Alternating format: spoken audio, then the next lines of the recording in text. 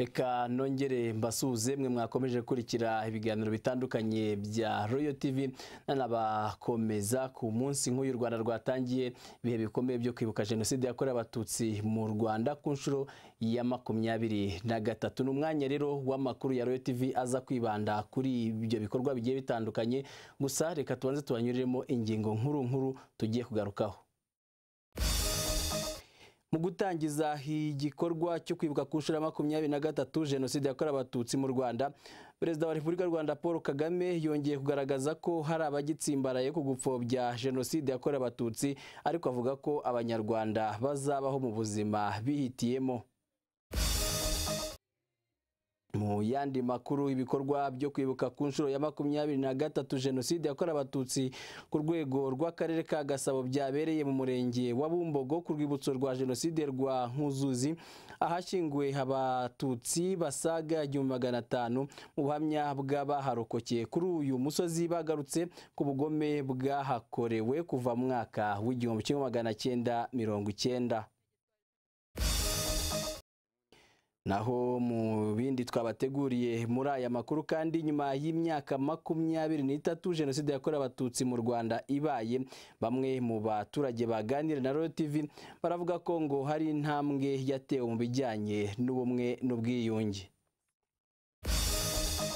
Hanze y'imipaka y'u Rwanda, Leta Zunze Ubumwe za Amerika zemeje ko zarashe ibisasu 59 ku butaka bw'igihugu cya Syria mu rwego rwo gushwanyaguza ibirindiro byaturukagamo intwaro z'uburozi, aho leta y'icyo gihugu yazirasaga mu baturage. Ngizo rero zimwe mu ngingo z'ingenzi amakuru yacu agiye kugarukaho. Ni amakuru mugiye kugezwaho nanjye Vincent Niyibizi, nkaba mbahaye ikaze. Reka duhere kuyarebana n'ay'u Rwanda. Mu gutangiza igikorwa cyo kwibuka ku nshuro ya 23 jenoside yakorewe abatutsi mu Rwanda, Perezida Paul Kagame yongeye kugaragaza ko hari abagitsimbaraye ku gupfobya jenoside yakorewe abatutsi, ariko avuga ko ngo abanyarwanda bazabaho mu buzima bihitiyemo. Perezida Kagame wari kumwe na Musa Faki Mahamat, uyobora komisiyo y'umuryango wa Afurika yunze ubumwe, yanenze bikomeye abagishakira inyito zindi jenoside yakorewe abatutsi mu Rwanda. Bonaventure Cyubahiro aratugezaho uko byagenze. Tangijwe n'umukuru w'igihugu hano ku rwibutso rwa Kigali ku Gisozi, aho yabanje gushyira indabo kumva zishyingwemo imibiri y'abatutsi bazize jenoside, nyuma aza gucana urumuri rw'ikizere.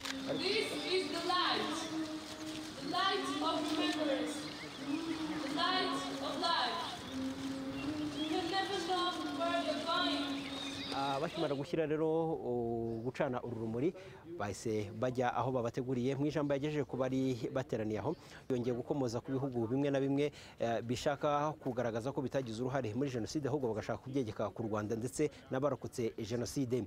Hari ibiganiro birebire byabaye, ubona abantu bamwe, ibihugu bimwe bishaka guhindura amateka,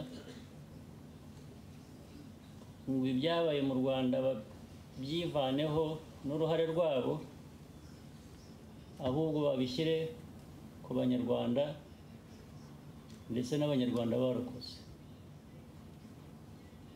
Icyo gihe Afurika narahagaze iranga hafi yose ku ruhande rw'u Rwanda, iravuga ati ntabwo ari byo. Ngira ngo nshimire abanyafurika no mu izina rya bahagarariye komisiyo uri hano. Umukuru w'igihugu kandi yongeye no kuvuga ko atarasobanukirwa kugeza ubu ngubu icyitwa umuryango w'abibumbye, kuko usanga iyo cyakoze amakosa icyaha kijya kuri icyo kintu cyitwa umuryango w'abibumbye, mu gihe iyo habaye ibyiza ahubwo usanga ibihugu bikoresha uwo muryango w'abibumbye ari byo bihabwa amashyi. Ariko ugiye no kureba no mu gihe abantu bicwaga, ukibuka nubwo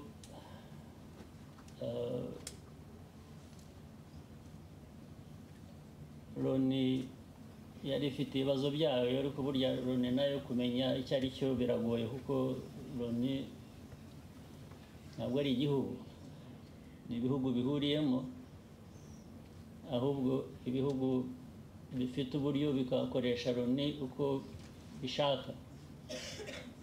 ibintu byaba byabaye bibi Loni akaba ariyo ifatwa n'icyaha, byaba byabaye byiza ibihugu biyirimo biyikoresha akaba ari byo bifata ishimwe. Ni ikintu rero ubundi nituvugana Loni tujye tumenya icyo tuvuga, nta gihugu cyitwa Loni. Ni ikintu cy'imvange abavangiyemo bakayikoresha uko barushana imbaraga. Nibyo byagaragaye mu Rwanda rero. Muri uyu muhango kandi umukuru w'umuryango wa Afurika yunze ubumwe yongeye gushimira u Rwanda ndetse n'abanyarwanda uburyo bakomeje kugenda biyubaka, ashima ndetse n'umukuru w'igihugu cy'u Rwanda mu miyoborere ye uburyo yagiye yunga abanyarwanda ndetse n'iterambere igihugu kigezeho. Bonaventure Cyubahiro, Royal TV ku rwibutso rwa Kigali ku Gisozi.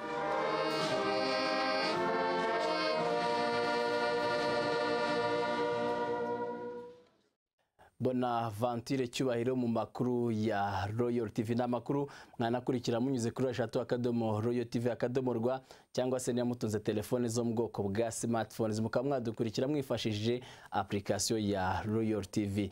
Nyuma rero y'ibikorwa byo kwibuka byatangirijwe aho ku rwibutso rwa Jenoside rwa Kigali ruri ku Gisozi, hakomeje ibindi bitandukanye kuri igicamunsi cyo kuri uyu wa gatanu. Birumvikana n'urugendo rwa Walk to Remember kuri ubu akaba rugeze cyangwa se abarwitabire bakaba bari muri stade Amahoro i Remera. Bonaventure Cyubahiro n'ubundi ni mugenzi wanjye hano kuri Royal TV, akaba ari aho ibikorwa bikomereje ku nyuma y'urwo rugendo. Reka tumuhe umwanya atugezeho muri rusange uko umuhango uri kugenda. Vincent, ndagukurikiye neza cyane, tukaba turi hano kuri stade Amahoro nyine ahakurikiye imihango yo kwibuka, aho abantu baje mu ijoro ryo kwibuka. Hari umukuru w'igihugu ndetse n'umuyobozi wa komisiyo y'umuryango wa Afurika yunze ubumwe, aho imihango ikomeje. Nyuma y'urugendo rero bakoze bava ku nteko ishinga amategeko bakaza hano kuri stade, bakihagera bacanye urumuri rw'icyizere, bacanira aba bana mubona bicaye hano mu kibuga hano kuri stade Amahoro. Ubu mihango ikurikiyeho barimo baratanga ubuhamya bw'uko akaga abantu bagiye bahura nako mu gihe cya Jenoside. Hakaba hariho umuntu wa kabiri rero umaze gutanga ubuhamya. Hanyuma wenda icyo twakubaza ukurikije uko urugendo rwagiye rwitabirwa mu myaka yabanje, kuri ubu bimeze gute ugereranyije no mu bihe byatambutse? Urebye n'ubundi nk'uko mu myaka yabanje byari bimeze, n'ubu nta cyahindutse. Urabona ko abantu bitabiriye biganjemo urubyiruko, harimo abakuze, uko babana bacanirwaga urumuri rw'icyizere n'ubundi bari mu kibuga, n'ubundi urabona ko byongeye kuba. Hakaba hari n'abantu baje kubafasha kwibuka baririmba indirimbo zo kwibuka, ndetse n'abayobozi banyuranye baje kwifatanya n'uru rubyiruko n'abanyarwanda muri rusange. Hakaba hari n'abanyamahanga banyuranye nabo baje kwifatanya n'abanyarwanda kwibuka kuri nshuro ya 23. Imvura yabaye nk'igwa mbere y'uko urwo rugendo rutangira, hari abakitse wenda ko ubwitabire bwaza kugirwaho ingaruka n'iyo mvura. Ese Bonaventure, urabona ubwitabire buhagaze gute? Nta kibazo cy'ubwitabire buhari kuko stade iruzuye no hejuru. Naninjira mu kanya hari n'abantu benshi barimo baza, baniganjemo urubyiruko, abanyamahanga baje kwifatanya n'abanyarwanda. Urebye wenda muri stade ukuntu hameze mu gice ndimo no mu bindi bice byose nuko hameze, haba ari mu 9, mu 10, muri 6, muri 5 hose haruzuye. Bose baje kwifatanya n'abanyarwanda ariko bacanye amabuji bari kwibuka hano muri stade Amahoro. Hanyuma waba watereye akajisho kuri gahunda ikurikira nyuma y'ubuhamya kugira ngo tunakure ukomeze ubidukurikiranire? ubundi gahunda ikurikiraho ntabwo nanayimenya, ariko ubundi uyu muhango usigaye ku isaha saa 3 cya saa 2 niho uhumuje, ubundi abantu bagakomeza kwibuka, ariko haba abayobozi haba n'urubyiruko bakiri batoya bagomba kujya mu rugo iwabo bagataha hakiri kare kubera ko banabwije. Ntago gahunda yindi ikurikiye nayimenya, ariko ibyo byose ishobora kuba itari burenze saa 3 kugira ngo umuhango ubuhumuje. Yego, urakoze cyane rero, reka tugushimire, hanyuma ukomeze udukurikiranire n'ibindi biza kugenda biberaho kugira ngo ku munsi w'ejo uzabitugeze mu buryo burambuye. Urakoze cyane Vincent, urakoze cyane. Rero ni Bonaventure Cyubahiro mugenzi wacu kuri Royal TV, akaba ari muri stade Amahoro i Remera, aho nyine ari gukurikira imihango ikomeje yo kwibuka ku nshuro 23 Jenoside yakorewe Abatutsi mu Rwanda, nyuma y'urugendo rwa Walk to Remember rwahereye ku nteko ishinga amategeko y'u Rwanda. Reka rero tugaruke muri studio dukomeze n'andi makuru tubafitiye, amakuru tuza kubageza ariko ku musozo wayo tunayibutsa ko tuza kubagezaho icyegeranyo kivuga ku mateka ya za Jenoside zabayeho, ariko by'umwihariko mugenzi wacu Fisto Felix Habineza akaza kugaruka kuri Jenoside yakorewe Abatutsi mu Rwanda. Ibikorwa byo kwibuka ku nshuro ya 23 Jenoside yakorewe Abatutsi ku rwego rw'akarere ka Gasabo kuri uyu munsi byabereye mu murenge wa Bumbogo ku rwibutso rwa Jenoside rwa Nkuzuzi, ahashyinguwe Abatutsi basaga 1,500. Mu buhamya bw'abaharokokeye rero kuri uwo musozi bagarutse ku bugome ngo bwahakorewe kuva mu mwaka w'1990, aho ngo indege ya leta yaje kuharasa ishinja abahatuye kuba ibyitso by'inkotanyi. Fulgence Kizwera yahageze, reka aturambura ibindi kuri iyi nkuru.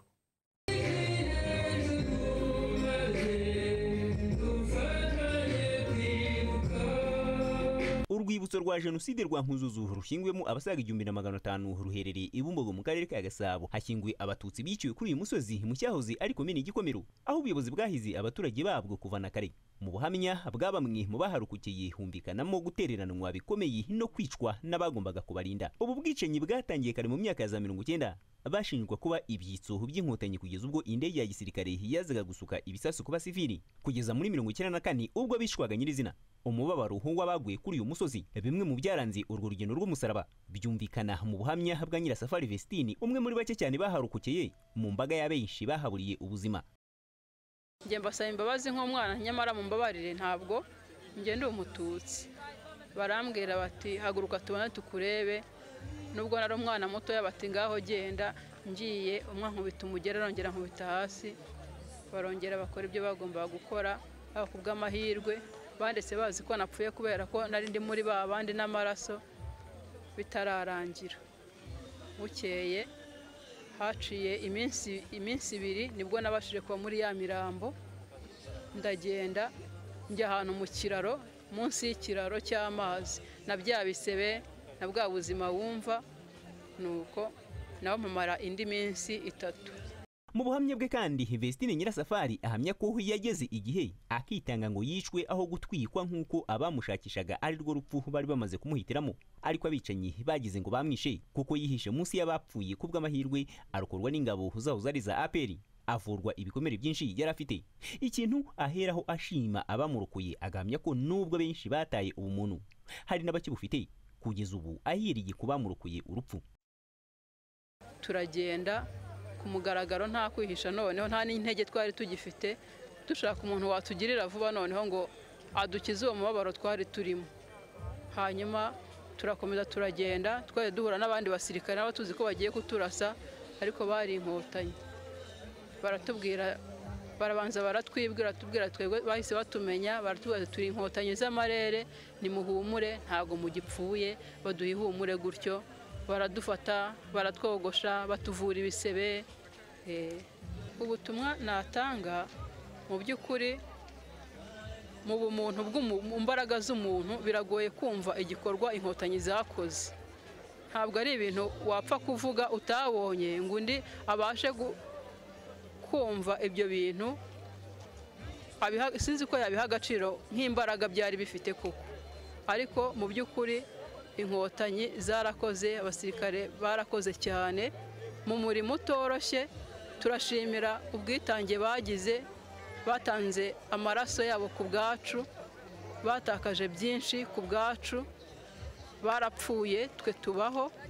Imana ibaha umugisha. Shema Jonas, umunyamabanga nshingwabikorwa w'umurenge wa Bumbogo, avuga ko aha hantu hari umwihariko mu bugome bwahakorewe kuko abaturage bahungiye ku buyobozi bizeye ko bari buhakirire, ariko abakabarengeye akaba ari bo babica, ibintu bidakwiriye nk'ubuyobozi bwagakwiriye kurengera abaturage, ariko bw'icyo gihe bwo ngo bwiyiciraga abaturage babwo.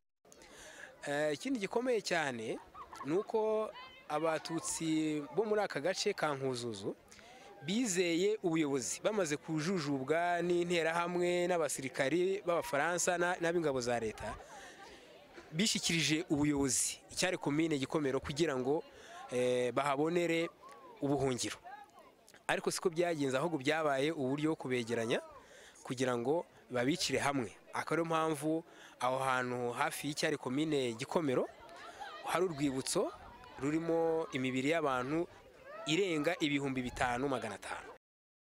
Abarokotse jenoside yakorewe abatutsi muri umurenge wa Bumbogo bashimirwa uburyo bakomeje kwiyubaka nyuma y'igikorwa gikomeye cyo kubabarira ababahekuye bakemera guturana no gufatanya kubaka igihugu. Muri rusange aka karere ka Gasabo kakaba kaza ku mwanya wa 3 mu turere twabereyemo ubu bwicanyi ndengakamere kurusha utundi. Fulgence Kizwera, Royal TV. Turakomeza twibanda ku makuru arebana n'ibikorwa byo kwibuka. Tuve aho mu karere ka Gasabo dukomereze muri Nyarugenge. Ubwo hibukwaga ku nshuro ya 23 jenoside yakorewe abatutsi mu Rwanda, abaturage bo mu murenge wa Mageragere ni mu karere ka Nyarugenge mu mujyi wa Kigali basabwe kujya batanga amakuru y'ahakiri imibiri y'abatutsi bishwe muri jenoside yakorewe abatutsi kugira ngo ishingurwe mu cyubahiro ndetse no gushyigikira umuco wo gusaba ndetse no gutanga imbabazi. Edi Mwerekande. Abitabira umuhango wo kwibuka ku nshuro ya 23 jenoside yakorewe abatutsi mu murenge wa Mageragere, akarere ka Nyarugenge, umujyi wa Kigali, bibukijwe ko bakwiye gushyira imbaraga mu gusaba no gutanga imbabazi ndetse no gutanga amakuru y'ahakiri imibiri kugira ngo ishyingurwe mu cyubahiro. Tukaba n'umwanya wo gushishikariza abaturage batuye muri uyu murenge gutanga amakuru. Kwa kudatanga amakuru ni ukomeza kuba igikoko, ni ukomeza kuba umugome. Nshimira abatanga imbabazi ni ikimenyetso cy'ubukristo. Gutanga imbabazi uba witegura umugisha, kudatanga imbabazi uba witegura umuvumo. Abadasaba imbabazi, kansubiremo, abadasaba imbabazi baritegura umuvumo uzahorana nabi igihe cyose. Ikibi nuko uwo muvumo bazawuraga n'abana babo. Ni byiza rero yuko abantu batanga amakuru aho imibiri iri kugira ngo abantu bashyingurwe, kandi bagasaba n'imbabazi. Gusaba imbabazi ni ikimenyetso cy'ubutwari. Abatanze imbabazi ni ukubashimira kuko bagaragaje ubumuntu, bagaragaje koko ari abantu b'Imana. Abo badasaba imbabazi rero badatanga amakuru nta kigenda, ni abantu babi. Kandi iyi leta ishishikariza abantu kubana neza. Iyo tuvuga guteza imbere umunyarwanda, abari ugusaba ngo buri wese ashyira imbere icyatuma abanyarwanda babana kandi babana neza. Abanyarwanda ariko barasabwa kujya bavuga amateka ya jenoside yakorewe abatutsi ku isi kugira ngo bamenye ko u Rwanda rwiyemeje ubumwe n'ubwiyunge. Amateka twaciyemo tuzayigishe abanyarwanda bose, abanyamahanga bazamenye ko turi igihugu, turi ishyanga rikomeye ridaheranwa n'agahinda, twiyemeje ubumwe n'ubwiyunge, aho kugira ngo turebe ikidutandukanya, twiyemeje ikitwunga kugira ngo dukomeze twiteze imbere. Abacitse ku icumu rya jenoside yakorewe abatutsi bagaragaje imbogamizi z'uko hakiri abatararangirizwa imanza, bityo bigatuma nk'abageze mu zabukuru bakomeza kubaho nabi. Kugeza uyu munsi hari ikintu kitubabaza, iyo hari abantu birengagiza kuturangiriza imanza. Icyo gikorwa buri munsi ko mbonye opportunity yo kuvuga imbere yanyu banyakubahwa, nzajya nkibasaba kuturangiriza imanza. Dufite ababyeyi, abakecuru bafite imyaka 70 baba bageze mu zabukuru, rimwe na rimwe bashobora no kuba babayeho nabi ariko bari bafite imitungo mbere ya jenoside kandi bafite n'amarangiza rubanza ateyeho kashe mpuruza, bakaba batishyurizwa iyo mitungo. Ejo tukumva ngo umukecuru aragiye, aho kugira ngo dutekereze ibi tugatekereza ngo mbese igihe tuzibukirwa kugira ngo iyo gahunda ishyirwe mu bikorwa, umutungo w'uyu nguyu uzajya hehe ko yari inshiki. Cyo ni ikibazo mukwiriye gutekerezaho banyakubahwa. Nk'ubuhamya bwatanzwe n'uwacitse ku icumu, yagaragaje ko bagerageje kwirwanaho ariko bakabarusha imbaraga.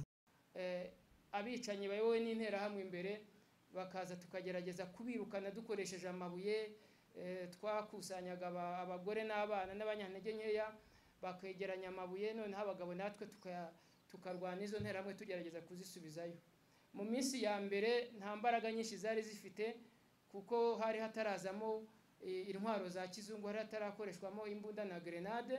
Mu karere ka Nyarugenge muri uyu mwaka hazashyingurwa mu cyubahiro imibiri igera ku 10. Edi Mwerekande, Royal TV. Tuve aho mu karere ka Nyarugenge dutambike muri Kicukiro. Umuturage witwa Mukabarutaherene wo muri ako karere ka Kicukiro ni mu murenge wa Gahanga avuga ko nubwo mu murenge wa Gahanga habaye jenoside ndengakamere nyuma y'imyaka 23 ishize ibaye, ngo bageze kure biyubaka kuko ngo hari ibikomere bigenda byomoka. Ibi rero ngo bikaba byaratewe n'uburyo abarokotse bakomeje gufashwa kugenda biyubaka ndetse bagaharanira kurushaho kugera ku bumwe n'ubwiyunge. Debbie Consolera dukunda. Mu gihe mu Rwanda ndetse n'isi yose hibukwa jenoside yakorewe abatutsi ku nshuro ya 23, Mukabarutaherene umwe mu barokotse jenoside yakorewe abatutsi arokokiye mu karere ka Kicukiro mu murenge wa Gahanga, avuga ko ibikomere bikomeje komorwa uko iminsi igenda ihita. Nubwo ariko nk'abarokotse babayeho neza ngo bitewe n'ubukana bwa jenoside yakorewe abatutsi n'ibyari byoroshye kwakira ibyabaye. Aha aratubwira inzira yanyuzemo mu gihe cya jenoside. Habaye icarubozo bakorewe, bicishije imihoro, bicishije nta mpongano, bicishije amacumu, bakoresheje na essence batwika abantu, kandi biciwe muri Kiliziya Katolike ahahoze umurenge wa Gahanga, hari akagari ka Ntunga no muri Karembure mu kagari kaho. Ababyeyi bari batubwiye ko hungiye mu nzu y'Imana nta cyaba, ariko ntabwo ariko byagenze. Twahahungiye twinjiramo imbere, niho babanjije gutemeramo abantu, ndasohoka, ngira amahirwe ndasohoka nkata hano inyuma, mpageze naho nsanga niko bimeze. Batwikira aha duhagaze niho batwikiraga abantu na matera bakoresheje essence. Ibi bigega mureba, kiriya kigega biciyemo umusore, aya mazu hahiriyemo abatutsi bari bihishemo twari kumwe, ariko ubwo jewe naragiye inyuma nibwo nakomeje kugenda ngera ahantu njya muri Gitarama, narakomeje ndiruka, ariko ubwo twararaga mu nzira, ntabwo wakwiruka ngo uwo munsi urarugeze aho wajyaga. Nageze Gitarama njya mu Gacurabwenge, ahantu bita mu Nkoto, ndakomeza Kabgayi batwikira y'abantu uko baburugaga nari impari, ndagaruka nza Kayenzi aho narahabaye. Uku komorwa ibikomere bikomeje kugenda bigaragara ku barokotse jenoside yakorewe abatutsi. Mukabarutaherene avuga ko byose biterwa n'ubuyobozi bwiza bwabafashije kwiyubaka nyuma ya jenoside yari imaze kugira benshi imfubyi, abandi kabahekura. Na jenoside uko tubayeho, twarubakiwe, hawe inka, ubuzima bwacu bumeze neza kubera ko dufite ubuyobozi bwiza bagumye kugenda batwitaho. Cyane cyane dushima umuyobozi wacu nyakubahwa Perezida wa Repubulika y'u Rwanda Paul Kagame kubw'umutekano, kuturokora, ko abana barize segonderi, universite, ababyeyi baravuzwa, baratwubakira, baduha inka, baratuvuza. Ubuzima ni bwo ngombwa kandi amahoro iyo afite ubufite byose. Akarere ka Kicukiro Mukabaruta Hélène yarokokeyemo kari mu duce twinshi twashegeshwe na jenoside yakorewe abatutsi.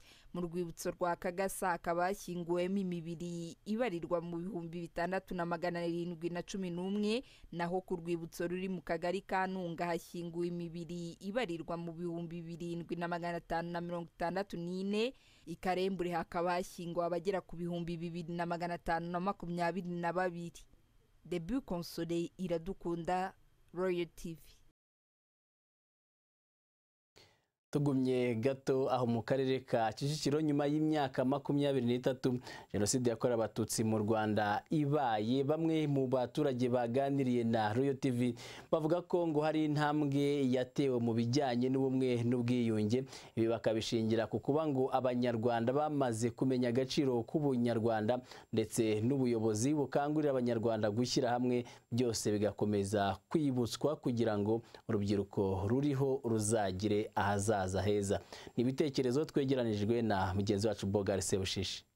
Ubumwe n'ubwiyunge aho bigeze ubu ngubu birashimishije kuko abanyarwanda bose bamaze kumenya agaciro k'umunyarwanda, bashyize hamwe barasangira barabana nta kwishishanya, nta kibazo, mbese abanyarwanda muri rusange bameze neza. Ubumwe n'ubwiyunge bumaze gutera intambwe kubera ko dufite ubuyobozi bw'igihugu budushishikariza kubana, kandi koko kubana nibyo byubaka sosiyete iyo ari yo yose ku isi. Bityo rero navuga ko n'ubwiyunge mu Rwanda bumaze kugira intambwe butera. Ni ukuvuga ngo ari abarokotse jenoside bamaze kugira icyizere cy'ubuzima, kandi nibaze ko n'abakoze ibyaha bamaze kugerageza kwemera cyangwa se no gusaba imbabazi ku byo bakoze. Bityo rero ibyo byose biboneka nk'ibyubaka ubumwe n'ubwiyunge. Ibyo byose ni ibintu byiza bigomba gukomezwa kwibutswa kugira ngo urubyiruko ruriho iki gihe rubashe kugira ejo hazaza heza. Impamvu nta nindi ni uko igihe kinini nka jenoside ijya kuba biboneka ko bakoreye mu bana b'urubyiruko, nibo bashishikarijwe kandi babishyira mu ngiro. Bityo rero abacu bo bakwiye gusibanganya ayo mateka, ahubwo bakaharanira kumenya ko ayo mateka yasenye igihugu, bo bagaharanira kucyubaka mu buryo noneho n'iyo jenoside itazongera kuba ukundi. Ubumwe n'ubwiyunge mu banyarwanda nacyo ni ikintu cyiza turi kurushaho kwimakaza, kandi si no kuvuga ngo uyu munsi wa none gusa, no minsi yashize cyangwa se n'ibisekuru byacu bari bafite ubumwe, bari bafite ubwiyunge, abantu bakicara bagasabana bagakangurirana, bakibukiranya aho igihugu kigeze n'umurongo ngenderwaho. Donc abantu bakumva ko bafite gushyira hamwe bakaganira icyateza imbere igihugu. Ubumwe n'ubwiyunge rwose ndumva ari bwiza cyane. Si abana bacu barabana, abasaza tubana n'abandi bakecuru, mbese amashuri hose abana barigana nta kibazo, mbese numva ari byiza cyane.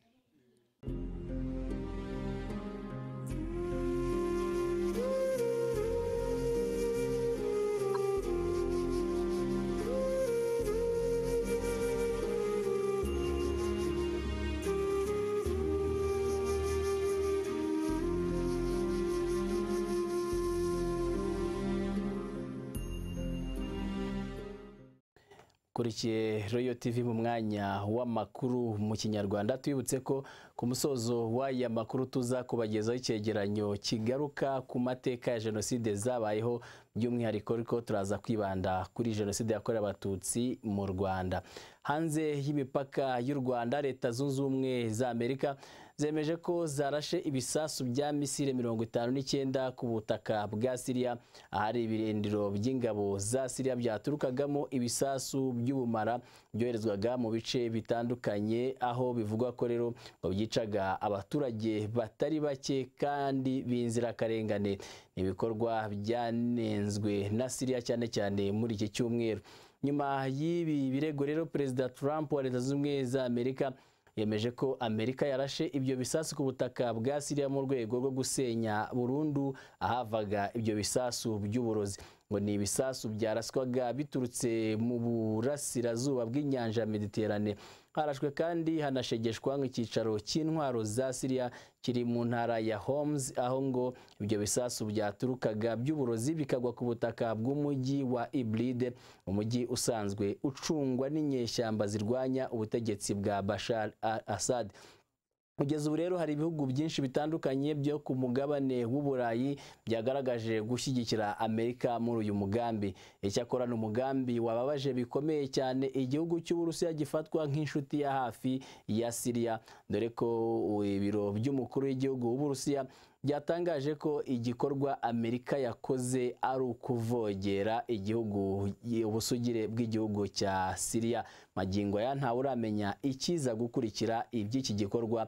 Benshi bavuze ko Trump yakoze ariko yarabanje kukihanangiriza Barack Hussein Obama ubwo yari akiri ku butegetsi, amubuza kohereza ingabo muri icyo gihugu cya Syria.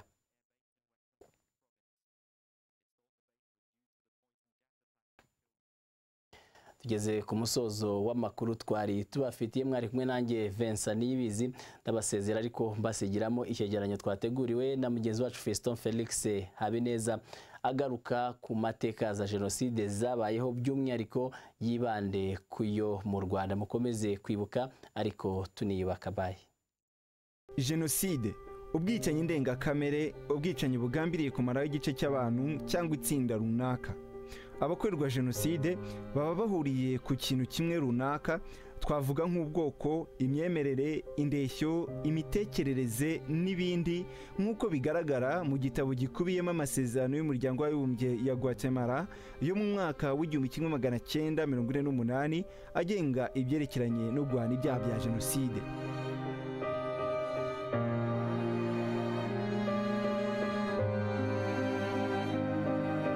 Mu mwaka w'1944 nibwo ijambo jenoside ryumvikanye bwa mbere. Ibi ni nyuma y'uko umuyahudi w'umunyapolonye wabaga muri Leta Zunze Ubumwe za Amerika, Raphael Lemkin, yahimbaga iri jambo akoresheje amagambo abiri, irigiriki genos bivuze ubwoko cyangwa se abantu, ndetse n'ikilatini sides bivuze kwica, nk'uko bigaragara mu gitabo uyu Raphael Lemkin yanditse cyitwa Axis Rule in Occupied Europe. Aha uyu mugabo akaba yarashakaga kugaragaza ubwicanyi bwakozwe n'abanazi babukorera abayahudi nawe yakomokagamo. Habayeho jenoside nyinshi mu mateka y'isi. Hagati y'umwaka w'1915 n'umwaka w'1923 habayeho jenoside yo muri Armenia. Indi jenoside ikomeye cyane ni yiswe Holocaust. Abanazi bakimara kugera ku butegetsi hagana mu mwaka w'1993 bahise batangira gutegura umugambi wo kwica abayahudi. Kugeza mu mwaka w'1945 abayahudi barenga miliyoni 6 babaga mu Burayi bishwe n'abanazi benshi cyane bari baratojwe kwica ku buryo bukomeye. Benshi mu bayahudi biciwe mu nkambi bari barakusanyirijwemo. Indi jenoside itazasibangana mu mateka y'isi ni jenoside yo muri Cambodia yabaye mu mwaka w'1975. Mu mwaka w'1991 abaturage barenga ibihumbi 96 baguye muri jenoside yo muri Bosnia. Jenoside y'abayahudi ikimara guhagarikwa, isi yemeje ko nta yindi jenoside izongera kubaho. Siko byagenze, kuko mu mwaka w'1994 muri Afrika, mu Rwanda, habaye jenoside yakorewe abatutsi. Jenoside yakorewe abatutsi mu Rwanda, abanyamateka bavuga ko yihariye, aba bakabihera ku gihe yamaze n'umubare munini wabo yahitanye. Ni mu mwaka w'1994. Abahanga mu by'amateka bavuga ko jenoside itegurwa igihe kinini, bigahera mu kwambura agaciro ubwoko runaka, kubambura uburenganzira bumwe na bumwe, ndetse no kurema urwango rukomeye hagati y'abagambiriwe kwicwa n'abagambiriye kubatsembaho burundu. Adolf Hitler arasa n'urema urwango rukomeye hagati y'abanazi n'abayahudi.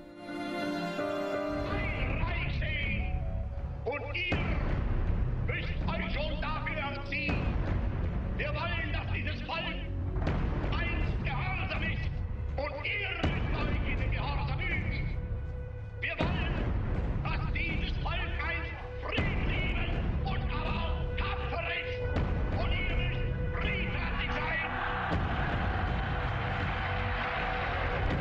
usibye ibi kandi abahanga mu by'amateka bavuga ko abategura jenoside bagomba kuba bashyigikiwe cyane kugira ngo ubwicanyi bushoboke. Urugero ni mu Rwanda. Usibye abatutsi baje kutwumviriza na twa dukingirizo twabo, nta wakwemera ko inyenzi inkotanyi zadutegeka. Ikindi cyemezo cya kabiri ni uko nitumara kuvanaho iyo guverinoma tuzashyiraho guverinoma nziza iharanira inyungu za rubanda nyamwinshi y'abahutu. Icyo gihe ni ukuvuga ko twebwe abaturage bagombye gukorera, tugomba kwikorera izo ngegera tukazitemba. Ibi mbibabwiye mu manyakuri nk'uko byanditse mu ivanjiri. Igihe muzemera ko inzoka iza kubarya mukayireka ikabagumamo, ni mwebwe muzashira. Abakurikirana amateka ya jenoside yakorewe abatutsi hano mu Rwanda nabo bavuga ko jenoside yateguwe kandi inzego zose zirimo iz'ubuyobozi n'itangazamakuru bijanditse mu bikorwa byo gutegura jenoside. Dushyira kitso kuri jenoside yakorewe abatutsi hano mu Rwanda. Mu gitabo Dr Bizimana Jean Damascene yanditse cyitwa Inzira ya jenoside yakorewe abatutsi mu Rwanda, agaragaza ko amateka ya jenoside yakorewe abatutsi n'ingengabitekerezo ashingiyeho amaze imyaka irenga 50. Ingengabitekerezo ya jenoside ngo yatangiye kubibwa mu Banyarwanda mu mwaka w'1957, naho gushyira mu bikorwa jenoside bitangira mu Gushyingo umwaka w'1959 bigera ku ndunduro hagati ya Mata na Nyakanga mu mwaka w'1994. Jenoside yakorewe abatutsi hano mu Rwanda yahitanye abarenga miliyoni. Mu kwezi kwa kane ubundi ni ukwezi kuba kurimo imvura nyinshi hano muri aka karere ka Afurika y'Iburasirazuba no mu Rwanda by'umwihariko. Mu myaka 23 ishize iyi mvura abatutsi benshi hano mu Rwanda ntabwo bayugamye, atari uko babuze inzu bayugamamo, ahubwo kubera ko bari kwihisha kubera jenoside yari kubakorerwa.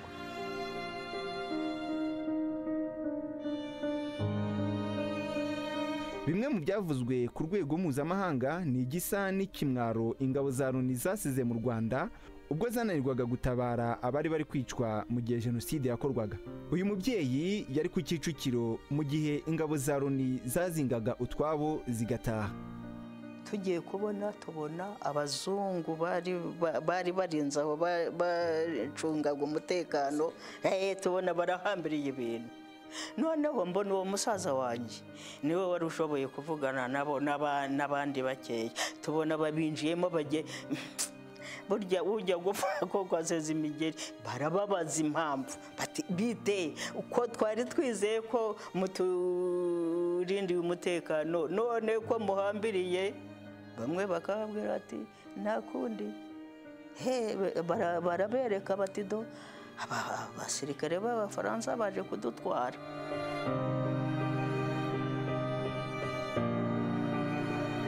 Imyaka ishize ari 23 jenoside yakorewe abatutsi yahagaritswe. U Rwanda ni igihugu kigaragaza iterambere mu nzego zose. Umunyamabanga mukuru w'umuryango w'abibumbye Loni yagize ubutumwa agenera u Rwanda n'abanyamahanga muri rusange. Uyu ni Antonio Guterres. Even today, minorities and other groups suffer. N'uyu munsi abantu benshi bari kugirirwa nabi, bicwa, bahohoterwa kubera icyo bari cyo.